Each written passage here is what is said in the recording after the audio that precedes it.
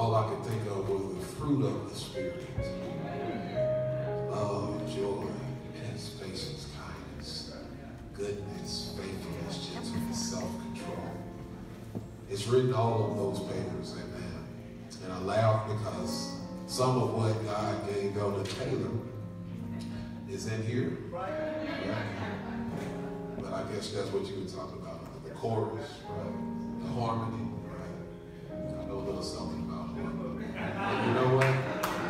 I laugh because just 2 years ago, I never would have thought I would have been up here doing anything other than singing, right?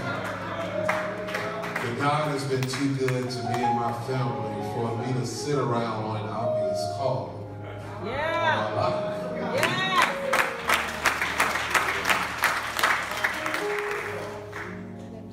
So I give honor to my Savior today. It is because of Him and Him alone that I live, move, and have my being.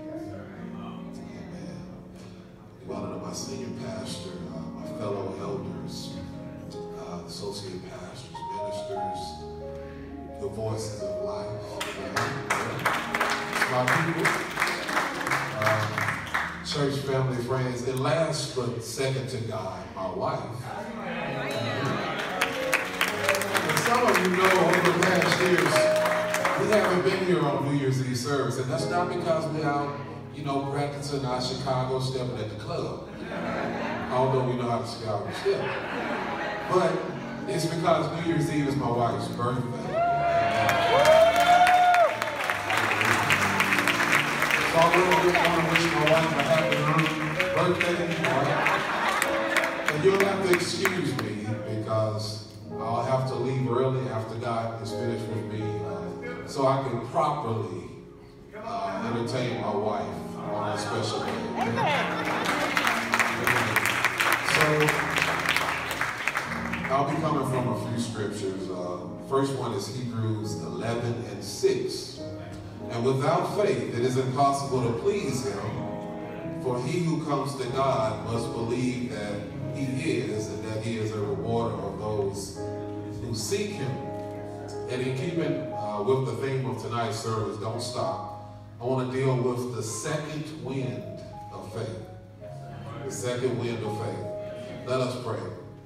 Father God, I come right now. Thank you for this opportunity to serve and worship you in spirit and in truth. Now, God, I decrease as you increase within me, Lord. Let your word fall on good soil.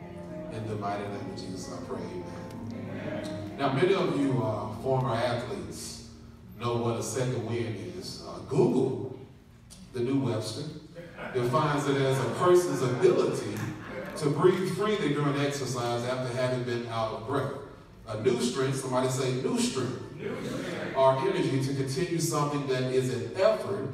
And I haven't read an encyclopedia in over 20 years, but Wikipedia says a second wind is a phenomenon in distance running such as marathons or road running as well as other sports whereby an athlete who is out of breath and too tired to continue suddenly, somebody say suddenly, finds the strength to press on at top performance with less exertion. I played basketball for 4 years at Toulouse College on a basketball scholarship. And one of the things I hated most about playing basketball in college was the coach used to run us in the ground. I mean, we worked on running more than we worked on offense, which is probably why we didn't win a lot of games. But I would frequently get to moments during our workout drills where I felt like I couldn't go anymore, right? But my mind would take over and I would just tell myself, you're not a quitter, keep it moving. You're not a quitter, keep it moving. And then I received a second wind and was able to complete that drill or that practice. So I don't care who we played. In the last 10 minutes of that second half, our opponents were about to fall over when we were still fresh. That doesn't mean we won.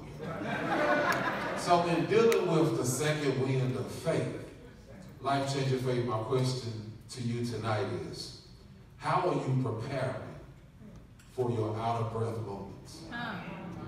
How are you preparing for your out-of-breath moment? I want to deal with 3 points tonight that will help you prepare for your out-of-breath moment. The foreclosure imminent, or the bad doctor's report that takes your breath away. I want to help you prepare for that so you can reach your second wind of faith. The first point is, your test is by design, not for your demise. The test is by design, not for your demise. From what I've noticed over the years, in dealing with, interacting with, fellowshipping with church folk, and let me define church folk. I'm not talking about the CME delegation. Now, if you don't know what the CME stands for, you're head of that delegation. I just want to let you know. But I'm talking about believers that come to church to be refueled so they can go back outside the four walls of the church and be a lamp on the hill shining the light of Jesus Christ. Wherever they go, let the church folks say, amen. Amen. But in my observations, church folk have zero problems believing that there is a God. Amen. No issues there. That he created the heavens and earth by speaking it into existence, and that he came to earth in the form of man to live the perfect life, died on the cross for our sins, raised for our salvation. We are good there. Right? We even good believing that God will provide, right? But let us lose that first job. There go my dreams. You know what? I mean, I don't know about that church anymore. I don't know. God, as a matter of fact, just take me now. Elizabeth, I'm coming home. You know, the first moment we're out of breath. All of a sudden, you know, we're not making YouTube videos denouncing Christianity, but that thing God told you in your quiet room, now you're telling your family and friends, I wasn't right about that. You know, the scripture is God is not a man, that he should lie, not the other way around, man. But all of a sudden, we're doing everything we can to fix our own situations. Because the little man that wrote the self-help book said God helps those who help themselves, right? And he must be right because he sold a lot of books. So I'm going to try it his way for a little bit. Insert our own personal issues, our own financial setbacks, health problems, marital problems, whatever that thing is, insert our asphyxiation there. Our out of breath moment there. And now we're not so sure about the power of God. I mean, I believe God parted the Red Sea, but can he part my checkbook? I mean, I believe God fed the 5,000 for 2 fish and 5 loaves of bread, but can he make my credits more than my debits? You know? I mean, can he separate my phone number from the bill collector? I see some concerned faces. Don't worry, people of God, I'm not talking about you. This is my story. I know y'all got it together. Right. Look, I'm not telling you to disregard what you feel or live in denial. You know, that'll just lead to frustration. I've been there. Pastor said something this past Wednesday at the Bible study, to acknowledge your feelings, recognize your humanity, but worship divinity. Proverbs 16:4. I like the New International Version on this scripture. It says, the Lord works out everything to its proper end, even the wicked for a day of disaster. Amen. Listen, lean on the fact that God has sovereignty over every situation. Yes. He has designed your trial just for you. So that when he brings you out, 2 things will happen. 1, your faith capacity will have increased. And 2, you can tell someone else going through a similar situation how they can make it through that same trial. All for the glory of God. Amen. But why is it that we believe and trust God with our eternity, but fail to trust him with our day-to-day lives? God didn't pull us from the hands of the enemy to leave us to our own devices. Amen. Amen. God is not just the God of the big events. God is big enough, he's big enough to be the God of each and every one of his children's little details. God is the God of the minutiae of life. And this is not just my opinion. Psalm 37:23, the New Living Translation says, the Lord directs the steps of the godly. Get this, he delights in every detail. Every detail of their lives. Not just the big trials, you know, or the big triumphs. But he wants to be involved in what you decide to eat. He wants to be involved in the route you take to work. Amen. What does Proverbs 3:6 say? In all your ways, acknowledge him or seek counsel from him, and he will what? Direct your path. Make your pathway straight. Amen. Now, did it say you would fully understand the path? No, it didn't. Which brings me to my next point. You have to exercise the word of God so that you will be encouraged when the pathway is unclear. There is purpose in the Bible stories about David waiting for the deliverance from his enemies. Joseph waiting for the promise that he would be leader of his people after being thrown to the bottom of a well and sold into slavery. But understand what my free weight lift is at. I got it where Terrence not here. Yeah. But as Pastor said in his sermon a few weeks ago, you're not always going to know the why of your situation. But if you're not exercising this free weight right here, this 66-pound weight, then you won't know how God wants you to grow from your situation. Hebrews 11:6 again says we must believe that he is God, and that he is a rewarder of those who seek him. I mean, we got the lip service right. We got the, some of us will proclaim that we believe God all day, but our actions show we believe in a genie in a bottle instead. You know what? Nobody wants to know who the genie. Nobody wants to know about the genie. I don't need to know his backstory, right? I just want my 3 wishes. So let me rub on this Bible right here and see what I can get out of God. And let me say this, and I don't want to pick on y'all, but I love the fact that, because God picked on me first, I love the fact that people have these electronic Bibles, because I have too. That's great, but there's nothing like having the physical page, and I'll tell you why. Pass my phone on the ground, on my back here. I used to wake up in the morning thinking about it. And I would reach for my phone to get a morning word from the Lord. So it went a little something like this. Let me see what God has for me today. I'm excited to hear a word pull up. The Cowboys released their deal? Oh man, I've been waiting for him to come out with another YouTube video.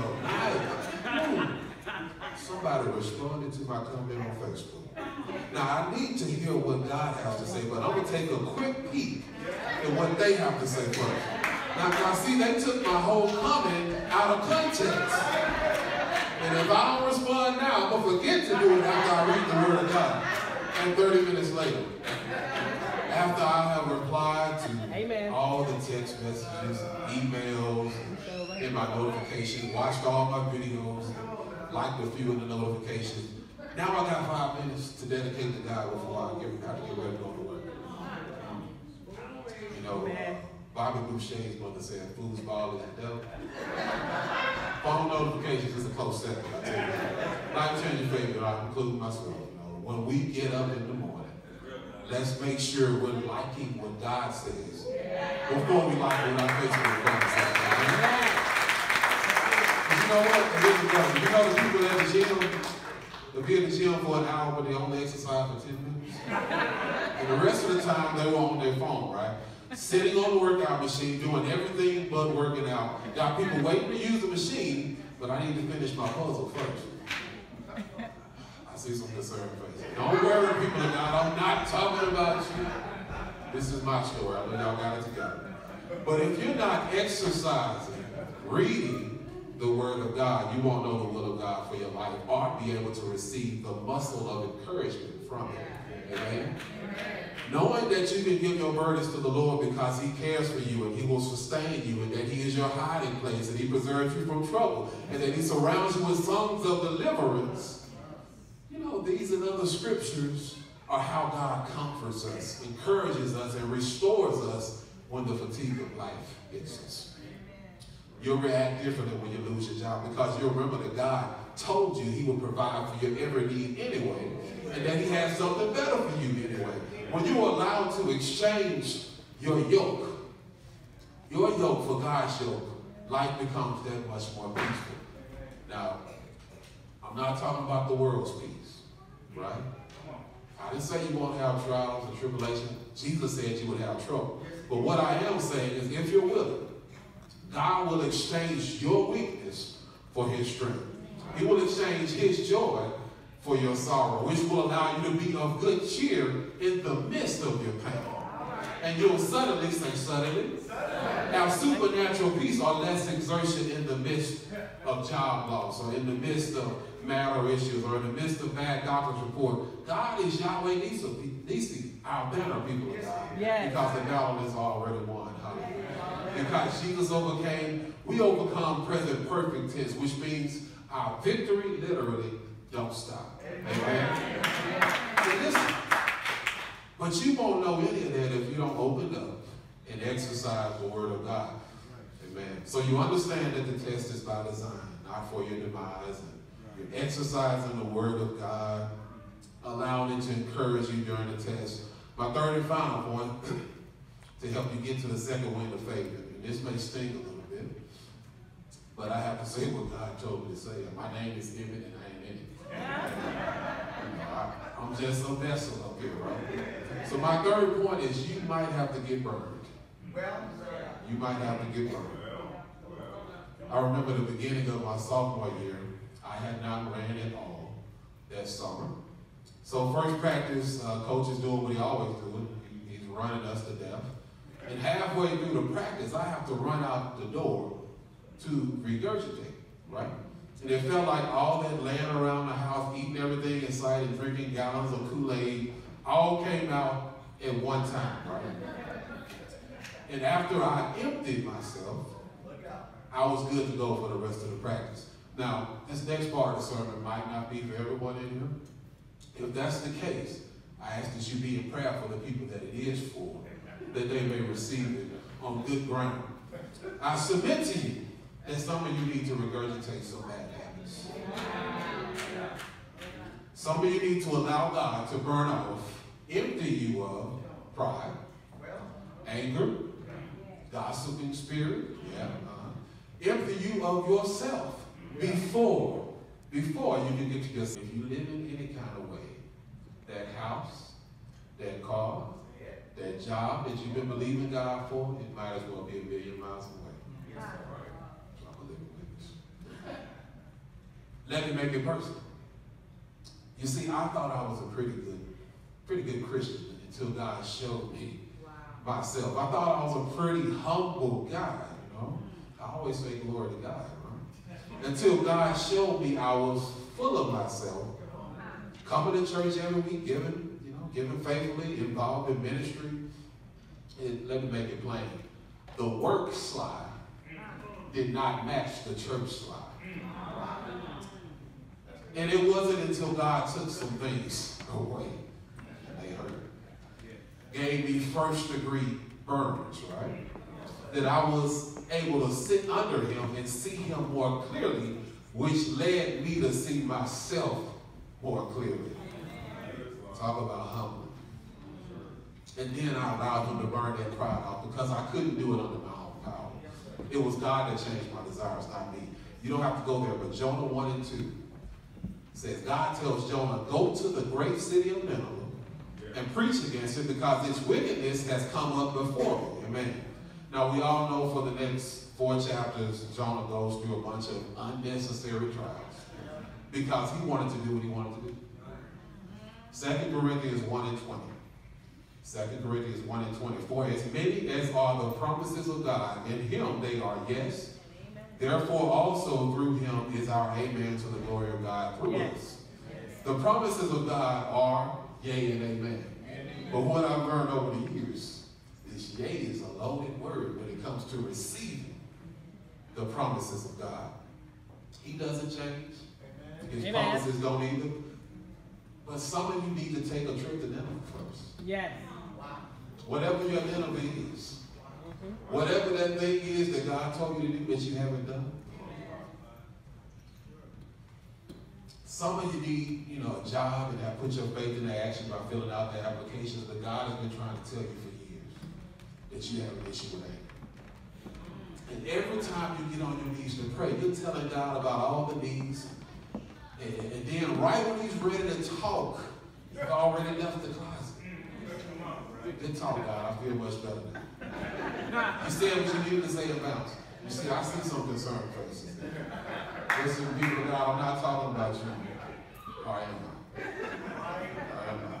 I'm I'm trying to help somebody here. You know, this might not be the typical New Year's Eve message, but God wants to set some people free. Is that all right?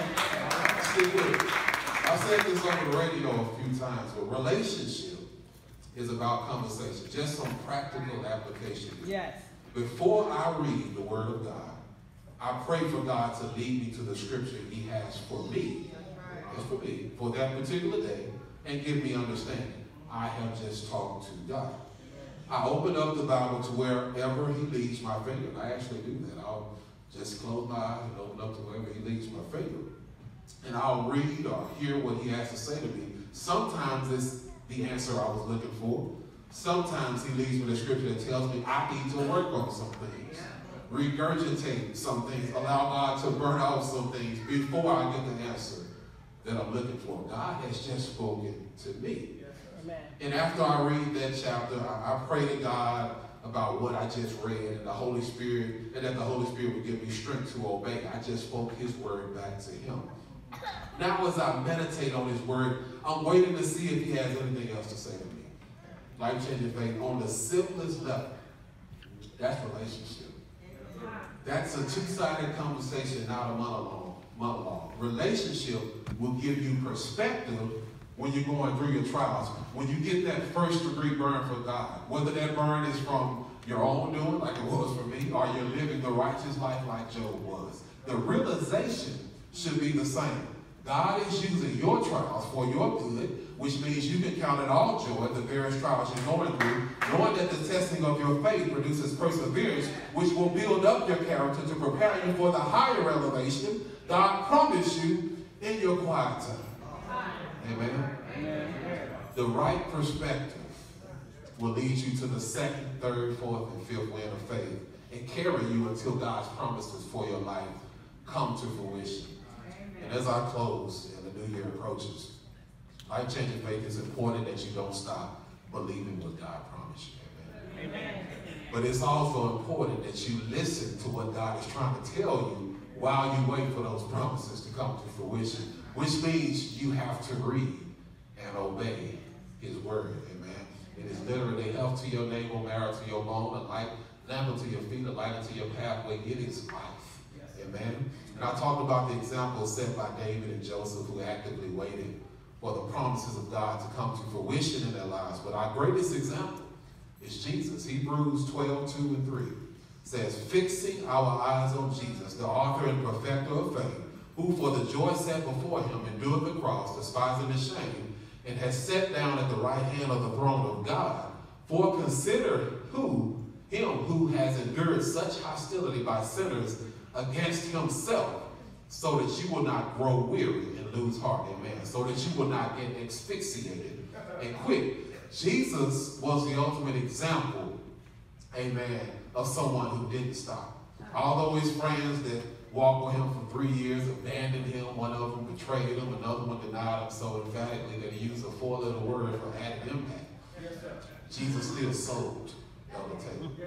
He still sold. He kept his eyes on his Father's redemptive plan, and while we were yet sinners, not just those 12, but while we were the kings and queens of sinners, doing our dirt, He died so that we might become the righteousness of God. So just as Jesus kept his eyes on his Father's plan, I submit to you that in the face of your trials that take your breath away, in the face of setbacks, keep your eyes fixed on Jesus, the author and finisher of your faith. And as you get strength and direction from His word, and as you obey what He tells you to do, you will gain more strength while you actively wait on His promise. You shall get a second wind of faith and run and not get weary. You shall walk and not faint. And as you pass every test, as you run every lap around life, the angels are cheering you on. Jesus is cheering you on. He wants to complete what He started in you. Amen. But you have to do your part and stay in the race.